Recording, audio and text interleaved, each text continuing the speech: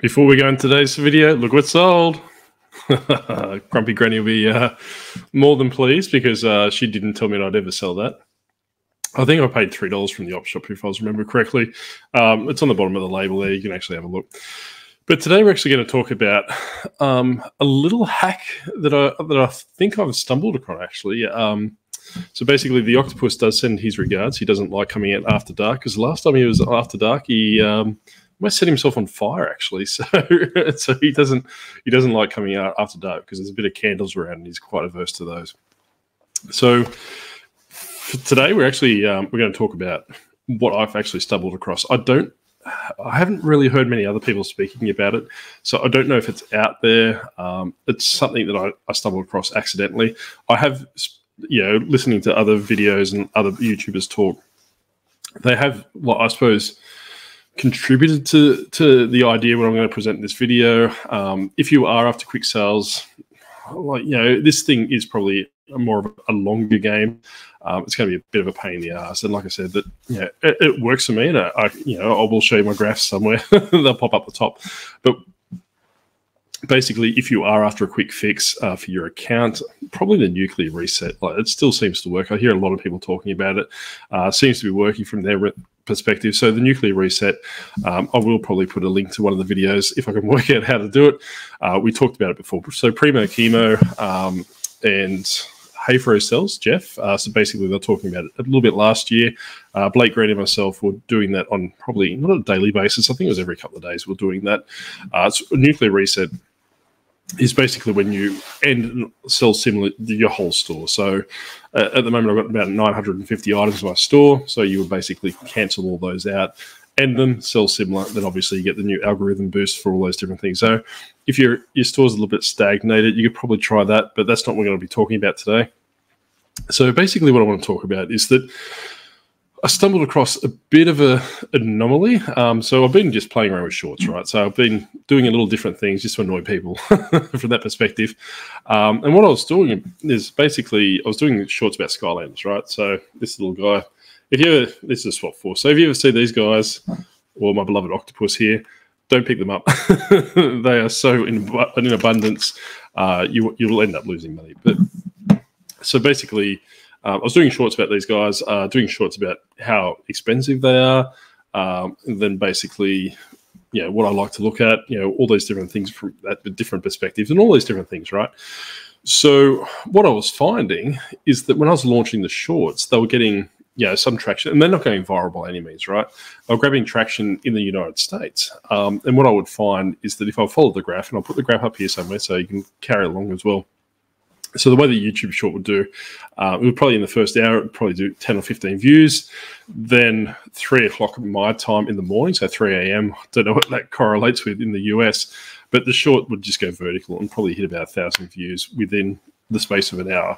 What I would find after that is because, like I said before, you try and build a relatable brand, right? So basically, then I'll probably put up a listing of one of my Skylander listings here just to show you what I mean, is that I always put my eBay store on, on everything. I'm quite transparent in that respect. So I'm like making thousands and thousands of dollars. You by all means go through my eBay store and see what I'm selling. But you need to build yourself a brand. And what I'm finding when the shorts they're taking off, then some reason, and I didn't click this for a couple of shorts, it was actually I was generating a lot of Skylander sales when I woke up probably the following 24 hours. So what was happening is that there was a correlation between my shorts for just talking about these guys, nothing in particular. Then literally 24 hours later, I was having a metric ton sales of Skylanders. And the way that I've got them set up, and this is what I normally tell everyone, whoever reaches out to me, or whoever will listen in that respect, is that do them in variation listings, do them by themes. So this one's like Swap Force, a little blue base. You've also got your red bases and all these different things. So these ones here would be in their own variation listings themselves. And what I was finding is that, like I was saying, that, people would buy 10, 15, 20 Skylanders at a hit, and they'd all go shipped overseas. And people were paying exorbitant amounts of money for postage. They're paying like $150 Australian for some reason. These, 10 of these, 15 of these, probably be about £1.50. So what I was doing is I was bringing that postage back down, just refunding them, just obviously the excess. And then, I just didn't think much of it. Then all of a sudden, I did another short. I did a short on Robo, which was basically that $500 Skylander that I found twice in my Skylander duty. So I did on a short on those different things. And the same thing happened again. Like, I had 3 people reach out to me asking me, do I ship to America? Do I ship overseas? And all these different things, and how quickly they could have it. And that was literally 2 or 3 days after the Robo short came out. He did a little bit better. He went to 2,500 views. So what I think is that, from my experience, and this is what I've been doing over a prolonged period of time, like I have actually researched for a change instead of just shooting off at the mouth, is that when you do a short, what I'm finding myself is when I do a short, the algorithms, to my knowledge and from my understanding of YouTube, is actually pushing out that short, not to resellers, which was what my intended target was when I released the video. It was actually pushing it out to people that actually want that niche. They're actually Skylander people, right? So because I've got such a, I suppose, somewhat of a brand per se, and identify my Skylander listings, it was people are actually looking for them and having them shipped across. And and I suppose to further solidify my theory in this respect as well, I actually had a few comments on my order history and stuff like this. It's like, I've seen you on TikTok or I've seen you on YouTube Shorts or all these different things. Not many, like I said, I do get a fair lot of Skylander sales, but what I was finding is that almost come in waves. Like, I would sell probably, just say hypothetically, I sell 10 bundles of Skylanders a week. There's probably more than that. But what I was finding is that if that was the average, 24 hours, 48 hours after launching a short, you can find that little graph that I put on the thumbnail of this video, which is actually my graph, right? Is that I would get 10, 15 sales in that 48-hour period. So basically pushing it all from that perspective. So what I want to talk about today, and I'm quite confident of the time because I'm losing my voice again still, is that what I want you to do and what you want to look at from that perspective is actually create, YouTube Shorts, TikTok videos, all these different things, to support your brand. So basically, I think a lot of the resellers, in what I view on YouTube and all these different things, I'm not going to say egotistical, but they kind of make their shorts targeted towards resellers, right? So, like they might walk into a thrift store, or they might walk into an op shop, and they'll start picking off things off the shelf and all these different things, and tell you what they're worth and all those different things. That's well and good, but that's not actually your target audience, because what I've found is that resellers are quite tight. Some of these characters I'll sell them for $60, $70, and I will bounce them up at the screen, all these different things, and show you what I mean. And if you see plus $21 or plus all those different things, that's actually an international sale, right? So with my Skylanders, I think I charge $9.99 plus post. The $9.99 postage. So if it's anything other than $9.99, it's gone overseas. So you'll have some things bouncing around the top. So going back to what I was saying is that, these YouTube Shorts are being pushed out to resellers and all those different things, which is good in itself, like you get your niche and all those different things. So, to me, that's more of like a power play, or, more of an ego thing, opposed to actually showing people how to, what to pick out and what all those different things are. But each of their own, all those different things. But now, I suppose, from my perspective, is my dynamics shift away from, trying to having a pissing contest with other YouTubers and other resellers. And what I'm finding is actually, I suppose, molding my shorts to the target audience, or the target avatar. So, I suppose from my perspective is that I do a lot of Skylanders. I tell everyone about that all the time. But what I need to find out is what demographic, are buying Skylanders. And Skylanders came out, just say hypothetically 10 years ago. The median age might have been between, just say 8 to 13, 14, 15, around that period. So now we're looking, 23 to 28 or something along the lines of that period. And that's what I'm finding a lot of these people are buying from. They're not actually, they're not parents buying for their kids, because we're talking about Wii's, we're talking about PlayStation 3s and all those different things. They're actually those people that, probably didn't have that character when they were a kid. They wanted that character. They collect them. They want to basically collect that set, or, collect the characters they don't have, or they've revisited the game with their kids, all these different reasons, right? But what I'm finding is that, they're coming through, and, YouTube is pretty much, paying me to advertise to them, like, for YouTube Shorts, right? Like, you're not making, obscene amounts of money. I think probably one of my biggest YouTube Shorts is probably about 10, 12,000, and you're probably getting about 25, 30 cents per 1,000 views. So look, you're not making exorbitant amounts of money, right? But you're not paying promotion fees, offsite promotion ads, and all these different things to eBay. So basically, you're bringing in an organic audience to buy your product, and as a side effect, YouTube's throwing you a couple of cents to do all those different things. So, but like I was saying, is that you need to, if you want to go down this path, like I said, it's a bit of a trawl from that perspective, and if you want to go down that path, you need to basically play the long game from all these different things. Because if you go onto TikTok, you go onto YouTube Shorts, and all these different things, you have those 20-something-year-olds selling you beauty products or drink bottles and all these different things, and they've got thousands and thousands of likes and comments and all these different things. So what I'm proposing, and you're more than welcome to jump in as well, it might help your business, it might be able to lower your promotion rate from this perspective as well, is that if you have a replenishable stock, what you want to do is basically create some sort of mechanism to push that out there, right? So from YouTube Shorts, create a YouTube channel. From a TikTok perspective, you can do Facebook, you can do Instagram, and all these different things. Anything, you need to probably look at it from a perspective is that what's your target audience using? So like Skylanders, like I said, probably 13 to 28, or might even be 18 to 28, kind of that demographic. They're probably using TikTok, right? So that's probably the platform that I would launch them on and try and scoop them in from there. So I've had a video in the last couple of days, and it was the worst video I've ever filmed. It literally took me 15 seconds to put together. So I just found some T-shirts at the thrift store, stitched 2 bits of video together, a little voiceover that took me 1 take. And it's got about 40,000, 45,000 views on TikTok. So like I said, it doesn't need to be elaborate, right? I was watching Roman, the Anytime Picker, and Lissa. Hey, Lissa, hopefully you're watching this. So basically watching them on the weekend. They had Johnny. I want to say the Cajun Roots reseller, but hopefully I'm close.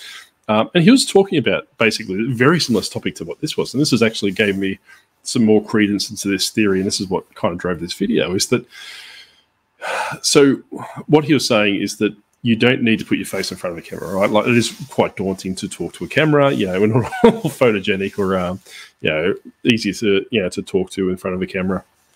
But it does get easier. I'm not very good at it, but it does get easier.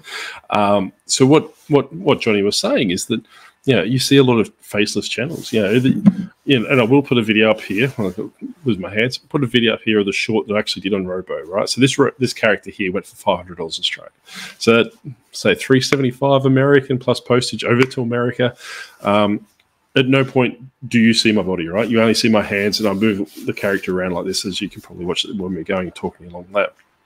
So you need to be mindful of the fact is that you don't need to talk you don't need to present your face in these different things.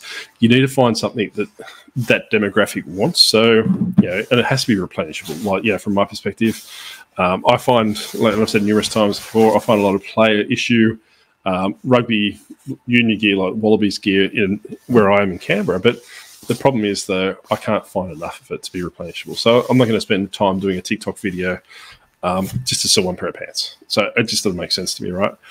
However, if you're selling books, you're selling DVDs, it might be a case of doing a book review, it might be a case of doing a DVD review, something along the lines of that. I think I did a very abysmal short the other day regarding Sega Saturn games, right? So these I picked up 75, these are trashed cases, I have to replace the cases, but so I picked up 75 Sega Saturn games for Sega Saturn Japanese games for $300. They worked out to be $4 a piece. Then I bought a Japanese Sega Saturn for $200, so it worked out to be $6 a piece, right? So what I'm going to do with these cases, because these games actually, because they're notoriously slow sell-through, I'm actually going to launch a new TikTok series and probably more of a YouTube series, because I think YouTube Shorts would be the demographic to market, Sega Saturn games too, because just by virtue of when they came out. And that demographic will be a higher one. YouTube Shorts, I find, gives you a more demographic. So I think last time my shorts were about 40 or 50% in the United States, and they had it even spread across very, like from that 13 to 18 plus all the way up to about 45 to around my age. So the Sega Saturn ones will be better suited on YouTube Shorts opposed to TikTok from that perspective, right? So what I'm going to do is I'm actually going to exploit my eldest that's going to Japan for a holiday. So what I'm going to do every day or every couple of days, I might do a video. So basically, I'll show her, let her look at the case. She's not going to be able to read the writing, right? She's not competent in Japanese in any capacity, but she have a look at them and say, hey, well, look, from looking at this case, I think that's a basketball game, right? So she can look around and go from that perspective. Then what I'll do is I'll say, hey, look, if you get it right, I'll give you 100 yen, which is about $10 Australian. Then what I'll do is then, the next video, I'll do another take where I actually chuck it in the Sega set and we can actually find out what it is. So, exploiting your children. I don't think there's any YouTubers on YouTube that do that. But so basically, like I say, is create those different videos. And we've got 75 Sega Saturn games that I've got floating around. That's potentially 2 videos between those each. Obviously, one for asking her what to do and one from that different perspective, obviously showing it. So what I will do from that perspective is I'll actually drop my eBay store in, or I'll put a little end screen saying, hey, look, if you want this game, redirect it from this perspective and push it back to my eBay store and have that funnel effect. So obviously these different things. It's going to be some traction issues in respect to that. So I will find that probably the first couple of videos will do quite poorly. Then obviously just very similar to eBay from that perspective with YouTube is that consistency, will just obviously go, better and better as you go through the series. So that's my theory on that. But I want to talk a little bit about, I had a run-in with Facebook Marketplace tonight. So, my left hand, there we go. So have a look at this PlayStation 3, right? So this is the original fat console that has backwards compatibility with PlayStation 2 games. Sell about $600 on eBay Australia with free postage and all this sort of thing. So this lady wanted $300. I offered her $250. She came back with this little text there saying that she had it appraised by a PlayStation reseller or something like this, and it's worth $300. So I went back to her and said, "Hey, look, I'm happy to give you $300, but just by virtue of that, I could use the console to test, take some photos, and the ones that are currently available on YouTube, on eBay, they aren't presented well. So obviously." The reason why I can sell my products a little bit higher, and I don't recommend this for everyone, is by virtue of my feedback and also by virtue of the photos. The photos tell a story, right? So, if I had this thing set up, like a lot of the ones that I see on eBay that are on there at the moment, don't have any photos of them working. They're not hooked up. They're not showing you a PlayStation 2 game on the TV and all those different things. So I would do that. Listed for $600 and all those different things, but I would have that console just testing games because I can get rid of my PlayStation 2 and all the different ones because it does PlayStation 1, 2, and 3 at the same time. So until that's sold. Anyway, so I wrote back to her and said, hey, look, I'm interested at $300. However, do you have photos of it working? Because, I'm not driving out 20, 30 minutes to go pick up this PlayStation 3 and it's not working. But and she turned around and said, no photo, no, but you're more than welcome to, bring it back if it doesn't work. And going back to what, Grams and Pop's Vintage, talked about a couple of weeks ago with their fake transformers, is that the way things work in Australia is called caveat emptor, right? So basically it's buyer beware. So she could theoretically turn around and say, hey, look, you've taken the product off the property, no returns kind of thing. You could take it to court. Yes, it's contract law in the sense that, she has said that, she is willing to accept returns and she's gone back on her word and those conditions of sales, all those different things. But it becomes really, really complicated over $300 and all those different things. So I elected not to take the the punt on it. So but let me know in the comment section below, what would you actually do? Like, would you go over there and all these different things? Because my stance is, and this might be popular within the community, is that if you're selling something for $300, that at least prove that it's working, or at least have the audacity to say, hey, look, give me 5 minutes and I'll plug it in and I'll show you it's working, all those different things. So, like I said, she's lost the sale from that perspective. It's kind of like thrift stores around here. That I was talking to Anthony Dragon Master Finds a couple of weeks ago, and about his thrift stores, and how he can actually plug things in and test them out before he buys them. A lot of the places I go to, we don't have that luxury. I bought a couple of things on the weekend, and they marked them up to $10 a piece, which is about $7 American. And they were missing pieces and they weren't working. So I bought the Atmosphere board game. It was missing pieces. I couldn't take that back because, Vinny's likes selling as is. So I think our thrift stores, if you are, commanding that price, and I'm happy to, pay that price, if it's checked. Don't just start throwing prices on it because eBay listings at this without doing the work. So that's my bugbear of the week. We do have a question. So Matt's asking us a question. How much time left do we have to sell physical media before it's not feasible or there's no customers? Yeah, I'm pretty sure that Uncle Wayne would contest to this, but I kind of think to myself that, yeah, you need to look at the cost of living crisis, right? So from my perspective, and part of the reason why I've moved away from bigger collectibles like Funko Pops, other than the market falling out from underneath it, is that rental prices, especially where I am, we're creeping out to about $750, $1,000 a week in rent, which is quite unachievable for a lot of people here. So what I'm finding is, speaking to people in this, around where I am at work, is that people are like moving into shared house arrangements. So they no longer have, one family per house, or they no longer have one person per house, and all these different things. So the storage is quite a commodity from that perspective. So no longer do they have a whole house to display their items. They've got a bedroom, right? So obviously their space is limited in that respect. So you need to be mindful of that before we actually take that into consideration. So physical media will always be around some capacity. Matt was pretty much asking about DVDs. I think from that perspective, personally, I wouldn't buy DVDs. That's my stance. I know everyone's got a different opinion. I find like it's kind of like books as well. Like, I'm quite against books, but I suppose from my perspective is that I won't turn something down that will sell.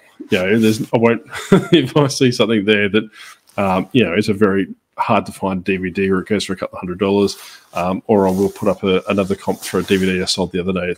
I think I sold it for $40 plus post. I paid $2 at the op shop a couple of weeks ago for it. Stuff like that I won't pass by. But I'm not going to go out and buy a warehouse full of books or a warehouse full of DVDs because 99% of them are trash. Because it is a volume game and it is all these different things. But I suppose you need to look at down the road. What will happen is that when you're looking to wrap up your business, you're looking to sell your business, all these different things. How are you going to move that stock? Like if you have to liquidate all these different things. So I suppose that, it's probably better to be more of a choosy seller from that perspective. And on a side note, before I forget, I actually put a read on Facebook Marketplace, a Facebook group yesterday regarding below standard. And I reached out and I said, look, what's the metrics and all these different things. About 3 or 4 other people popped back up on the on the thread as well, and they're all below standard as well. So it is quite daunting to see that people are falling below standard. I redirected them into the video I did a couple of weeks ago with J Ride Flips, or from reacting to J Ride Flips about his video, just to say, hey, look, this is what it is. And a lot of these people didn't even actually know they're below standard. So be mindful if you are a new reseller. Keep an eye on your metrics. These 3 people, I dare say they probably won't be on eBay for very much longer. If they're not aware of that they're below standard, they're probably going to complain in the next couple of weeks that they're getting no sales. Then they'll eventually give it up. So do keep an eye on below standard. Thank you everyone for your support with last week's video. Blake has got his Depop account back, so we're happy in that respect. A little bit like church services at the moment, just rattling through all these different things. And also, I don't know. I think that's it for us for another week, actually. Grumpy Granny I spoke to her last week. She is getting better, so hopefully she'll be back soon. By all means, feel free to probably reach out to her and harass her, make sure she's going well. But other than that, we'll wrap it up there. I think actually, I think that's it for us for another week. I have to find a way to say goodbye because it's getting me creepy when I go bye. Anyway, we'll see you next time.